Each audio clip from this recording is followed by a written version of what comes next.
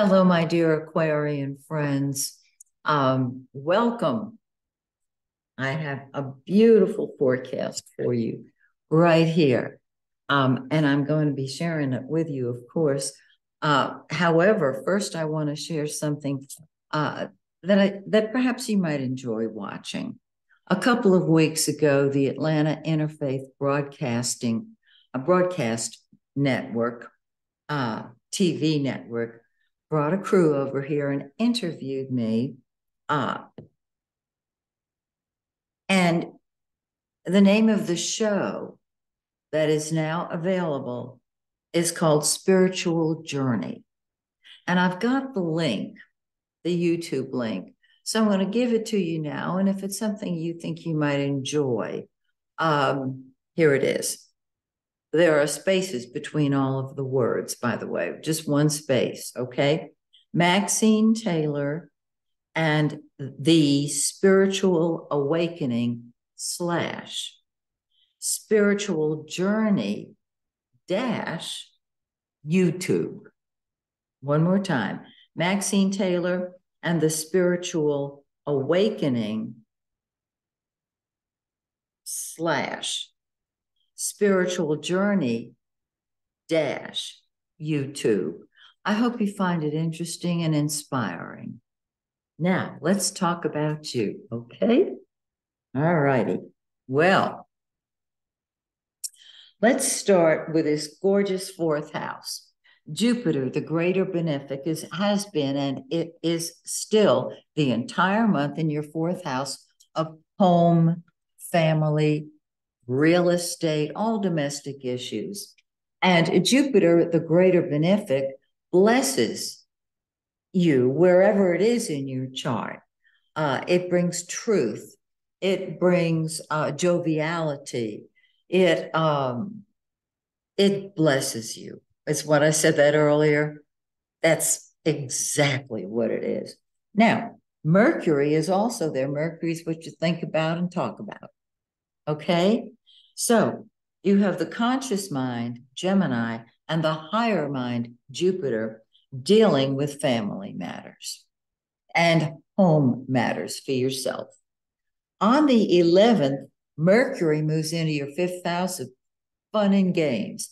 Jupiter stays in that fourth house, blessing you all June. The fifth house, as I said, fun and games, it's children. It's also your pets. It is what you enjoy doing and how you enjoy it. Okay, so we've got Mercury here. It moves into that fifth house on the 11th. And you're thinking about perhaps socializing. And then on the 26th, it moves into your sixth house and you're focused on your job and your health. Okay. Now, you also have the sun, the yellow planet, the giver of life in that fifth house. And so we're talking about enjoying yourself, enjoying your children, and making them the center of your life because the sun is the center of our solar system. It's been there in that fifth house, and it's going to stay there till the 21st when it lights up your sixth house of work and health and service. And as a humanitarian, all three of those would apply to you because serving is something that you enjoy. Quite beautiful. So there's Mercury in the fifth house, talking and sharing ideas, and the sun saying, let's play, let's party. On the 21st, the sun moves into your sixth house. And on the 26th, Mercury moves into your sixth house. So you're thinking of maybe changing a project, changing jobs, but you will be the leader on any work team you're on because the sun is there. Beautiful. Venus, the planet of love and beauty, is also in that sixth house. And so that says you're enjoying your job.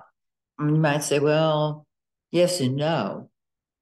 Well, I hope it's yes, because on the 5th, it moves into the 7th house of partnership. Okay.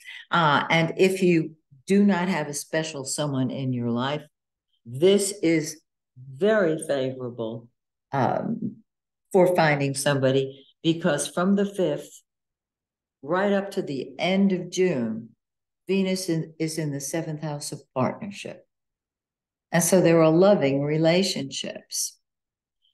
In addition, Mars is in that 7th house. Mars is passion. Mars is war. Mars is what we are willing to fight with and fight for. It is number one. That's not the same as the sun. That's the center of our life. It is what we put first. And so you will be feeling driven perhaps to get out there and be with people. That's okay. Get out there and be with them. So you've got love and passion in the area of relationships. I don't know how it's going to work out, but I hope it's a wonderful, wonderful June for you. It's this is the potential. It's up to you to use it as you see fit. Okay, full moon on June 3rd. On the full moon, things come to a head. This full moon is in 13 of Sagittarius. It's in your 11th house of friends, hopes, wishes. It is in the house governed in the natural zodiac by your sign, Aquarius. And so the full moon brings friendships to a head. It helps you with philanthropic organizations. It brings out your basic nature, which is the humanitarian and the friend to all. And then 2 weeks later, we've got a new moon. Now, the full moon brings things to a head, which is fabulous. The new moon starts the energy going again, because the 2 days before the new moon, when we're in the dark of the moon, there's no energy. And on the new moon, it starts moving forward. Oh, and yes, it's back in that 5th house of fun and games. So you're going to be a friend to all, and you're also going to party. This new moon is on the 18th. It's in 26 Gemini. Find it in your birth chart, and you will have the total picture. So I hope that you have a wonderful June, and that you'll join me in July when once again I take a look at your forecast. Until then, may the stars shine brightly on you and yours. Bye for now.